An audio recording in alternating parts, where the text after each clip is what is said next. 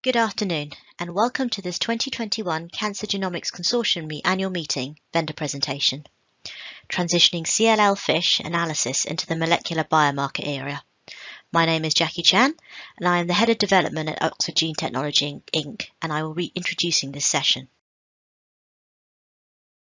This 25-minute presentation will explore how fish analysis is used as part of the standard workup for CLL patients to identify deletions of 17p, 11q, 13q, and trisomy 12.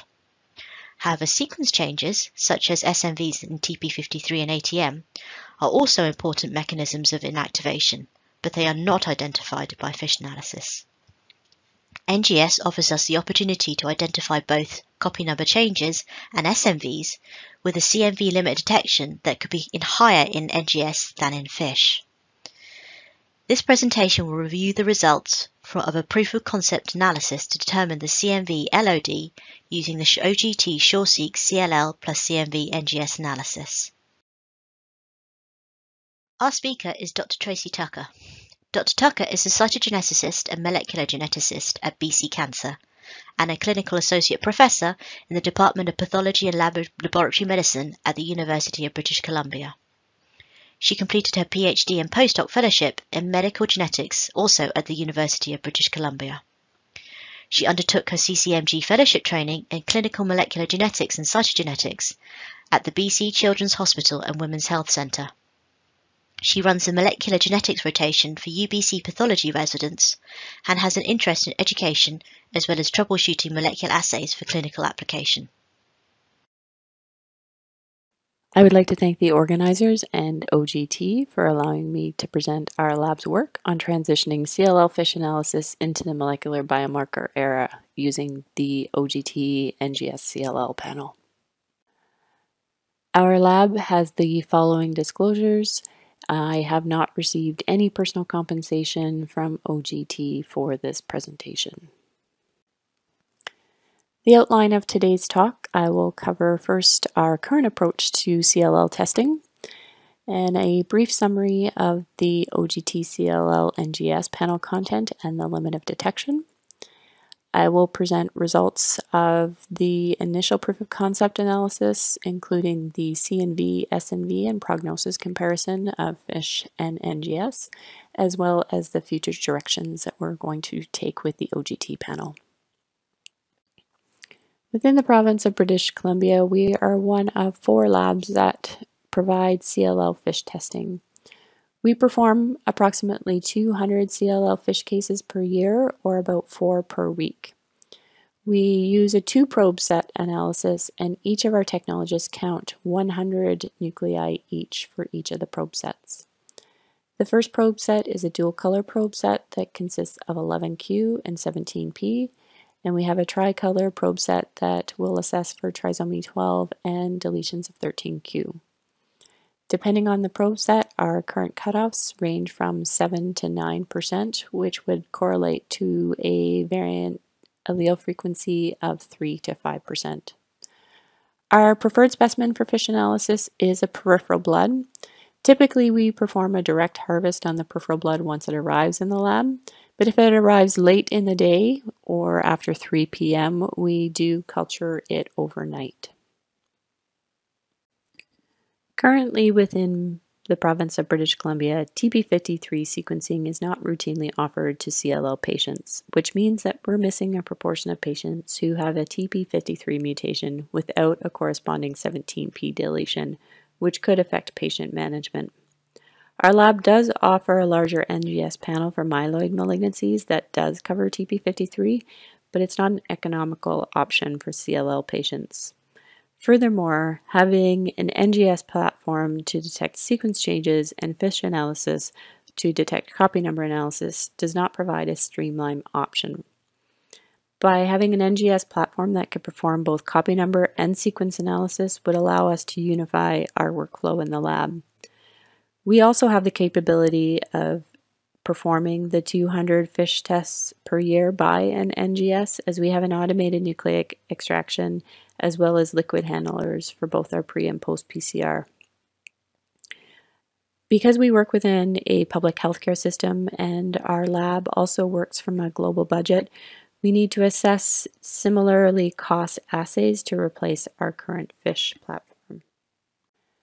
The CLL NGS panel is a hybrid capture-based NGS panel. It has 14 genes where you can detect SNVs or indels with a detection limit of greater than 1% VAF. There are 5 loci that are looked at for somatic CNV callings. As I said on our previous slide, we do not look at 6q deletions, nor did we find any within this proof of concept. The estimated tumor content that is detected by this assay is said to be 20% or a VAF of 10%. We performed a proof of concept analysis using the OGT NGS panel. We began by generating a normal reference set, which consisted of 20 DNA samples from patients who had an indication other than CLL, who had been tested and found to be normal using a different and larger targeted NGS panel and copy number analysis. This reference set was obtained over 2 NGS runs. We included 20 CLL patients who were previously characterized using FISH, and 2 samples were run in duplicate over 2 separate NGS runs. The peripheral blood was collected in sodium hep for FISH and in EDTA for NGS. We ran 16 samples at a time on an aluminum mini-seq using a high output flow cell. This is a summary of our results thus far. We had 3 patients with a 17p deletion, and the abnormal nuclei that were estimated by FISH ranged from 56 to 81%. We had 5 patients who had an 11q deletion with a tumor percent of abnormal nuclei by FISH ranging from 24 to 87. We had 3 patients with trisomy 12 and abnormal by FISH of 43 to 76%. And we had a number of patients with 13q deletions. We had 9 with only a heterozygous deletion identified by FISH, and the abnormal nuclei range between 29 and 91%. 1 homozygous deletion that was identified at 84%, and 4 patients who had heterozygous homozygous deletions that had an estimated abnormal nuclei ranging from 16 to 85%. When we looked at the NGS calls, the software actually provides an estimated tumor content, which is in brackets below. We had the 3 patients that had the 17p deletion were also identified by the NGS platform with an estimated tumor content of 56 to 70%, so very similar to the abnormal nuclei that we identified by FISH. 3 of the 5 patients who had a 11q deletion were identified by the NGS platform. The NGS platform missed 2 patients who had abnormal nuclei of 24 and 28% by FISH. Both of these cases were actually run in duplicate on 2 separate runs and were negative both times. All 3 patients with trisomy 12 were identified with an estimated tumor content of 47 to 67%. The 12 of the 14 patients who had a 13q deletion were identified by the NGS platform. The NGS platform did miss a case with the 16% abnormal nuclei, and this had a combination of both a heterozygous and homozygous. This is considered discordant by design, as it is below the stated limit of detection by the company. There was a case with 35% abnormal nuclei by FISH that was not identified by the NGS platform. The double asterisk here is indicating that we had 1 case of a 13q deletion that was not called by the software, but upon visual inspection was identified. And it's shown in the slide next. This is the output for a patient who had the 13q heterozygous deletion identified in 29% of FISH nuclei. Although the software did not call this as a deletion, on visual inspection you can clearly see that the log-2 ratio has shifted down below the 0, that I would be confident in calling this as a deletion in this patient. Similarly, this is the output for 2 patients who had an 11q deletion. The top one identified in 28% of nuclei by FISH, and the bottom identified in 24% of nuclei by FISH. In both of these cases, the NGS platform did not identify the deletion, and you can see, unlike the 13q deletion, I don't see any clear shift in the log2 ratio that would hint that there is a deletion in either of these patients. We often see patients with both heterozygous and homozygous deletions of 13q by FISH. This is one patient who we identified only a homozygous deletion by FISH in 84% of nuclei. And when we look at the output from the NGS platform, we can see on the left that there is a small region that shows a heterozygous deletion, or what we would suspect is a heterozygous deletion, in a smaller subclone relative to the larger population with the 84% deletion that was detected by FISH. And if we look at where the FISH probe sits, it does not cover the RB1 locus, in which is where the heterozygous deletion was identified. So the NGS platform helped us to identify a heterozygous subclone that was in this patient. It may be possible to distinguish patients who have homozygous or heterozygous or a combination of both the heterozygous and homozygous deletions by the NGS platform. The first patient here is the one that I showed on the previous slide. If we look at the log2 ratio, the heterozygous deletion that was identified in this first patient, that's shown on the left, had a log2 ratio of minus 0.62, where the homozygous deletion in the same patient, shown on the right, had a log2 ratio of minus 3.9. In the middle panel, in patient 2, who had a heterozygous deletion of 13q identified in 70% by FISH, had a log2 ratio of minus 0.44. In the final panel at the bottom, patient 3 had a heterozygous deletion identified in 38% of nuclei by FISH, and in 45% of nuclei there was a homozygous deletion. And if we look at the log2 ratio of this patient, they had minus 0.99. Now this is a small sample set, but it may be possible with future analyses to distinguish patients who have a heterozygous and homozygous deletion and distinguish them from patients who have either just a single heterozygous deletion or a homozygous deletion. We ran 2 patients in duplicate, and this is showing the output from one of those patients who had a heterozygous deletion of TP53 identified in 56% of nuclei by FISH. This patient was run in duplicate in 2 separate NGS runs, and in both instances, the tumor content estimate by the NGS platform was 57%, which shows good correlation with the FISH analysis. And this may be important as there is growing evidence to suggest that the percentage of abnormal nuclei by FISH may play a role in prognosis, indicating that the tumor content that's estimated by NGS serves as a good surrogate for the FISH. With this in mind, we also wanted to look at whether there was an effect of culturing the peripheral blood and the percentage of abnormal nuclei that we identified by FISH versus the tumor content estimate by NGS. Looking at this graph, we have the black dots indicating specimens that were a direct preparation, and the blue dots represent those that were cultured. And on the x-axis, we have the abnormal nuclei by FISH, and the y-axis shows the percent tumor content by NGS. And we can see that there is not a strong bias when the sample is cultured relative to the tumor estimate by NGS, which is a good indication for our lab because we have to perform both direct preparations and cultures for our specimens. So looking at the SNVs that were identified in the patients, we at most identified 3 mutations per patient. There were 6 patients who had no mutations identified.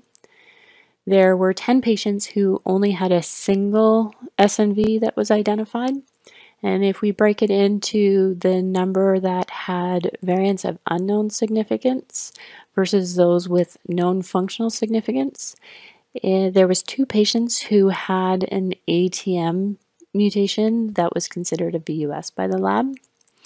There were single changes identified in 1 patient with KRAS, 2 patients with TP53, 1 recurrent Notch1 mutation that was identified. 2 patients had frame shifts in MIB. There was 1 patient who had an MYD88 frame shift and 1 patient with an inactivating BRCA3 mutation. 2 patients had 2 mutations each. 1 of those patients had an SF3B1 mutation that was considered a VUS. 1 recurrent Notch1 mutation was identified, an inactivating XPO1, and 1 patient with a BRCA3. 3 mutations were identified in 2 patients. There was a patient with 3 low-level ATM mutations that were considered a VUS, and the VAFs range from 1 to 2%, and the hypothesis is that this, rather than represent something that's relevant to CLL, could be an indication of CHIP in this patient. We also identified in another patient a TP53 mutation that was considered a VUS. We identified 1 XPO and 1 BRCA3 mutation in 1 patient. We wanted to compare the prognosis that's provided by FISH to that of the NGS calls. Overall, we had 9 patients who had a good prognosis by FISH who had 13 Q deletions. We had 5 patients who had an intermediate prognosis with either a normal FISH pattern or trisomy 12, and 6 patients who had a poor prognosis either from having an ATM or TP53 deletion. After performing the NGS, 4 of the 6 patients who had a poor prognosis were given a poor prognosis by the NGS panel CMV analysis. As shown, there was 2 patients with ATM deletions who had abnormal nuclei of 24 and 28%, which were identified by FISH, that was not identified by the NGS platform. These patients also had 13 Q deletions identified by FISH and NGS and were subsequently downgraded in their prognosis because of missing the ATM deletion. So they went from having a poor prognosis by FISH to having a good prognosis by the NGS platform. We had 7 patients after the NGS that had an intermediate prognosis. These included 2 patients who had a good prognosis by FISH by the identification of a 13q deletion. Both of these 13q deletions in these 2 patients were missed and thus looked to have a normal CNV pattern and were classified as having an intermediate prognosis. So these 2 patients were given a higher grade prognosis than they were by FISH. We had the 9 patients that had a good prognosis were identified by CNV analysis, but again, this is not the same 9 that were included by FISH analysis. If we incorporate the SNVs that were identified by sequencing, there weren't any new changes that would change the prognosis in these patients. We did identify 2 TP53 mutations in patients who already had a corresponding CMV within TP53, indicating that these patients were compound hets for inactivation of TP53. So far, we have been impressed with the results that we have obtained using the CLL OGT NGS panel. There are a number of studies that we would like to perform to see if we could catch those cases that were not identified by the NGS platform. We're going to start by determining what our in-house limited detection is, and we're going to do this by performing a dilution series. Because of the complication of using peripheral blood that is both a myeloid and lymphoid fraction, we are going to obtain a peripheral blood specimen from a patient with known CNVs with CLL, and we are going to fractionate the peripheral blood into myeloid and lymphoid fractions. We'll then use the DNA extracted from the myeloid fraction to dilute the lymphoid fraction to determine our limit of detection. We also want to look to see if we can lower the threshold for the software to call CNVs. Obviously, we want to do this without increasing our false positive rate. We'll look to verify any of our false positives that we obtain by lowering the CNV calling by digital droplet. We're also going to look at our normal reference set that we created from the 20 peripheral blood specimens to see if we can substitute any of those, which could increase our detection limit for the assay and could be contributing to the false negatives that we see. So with these future directions, we hope that we would be able to increase the number of patients with known CNVs that could be detected by the NGS platform.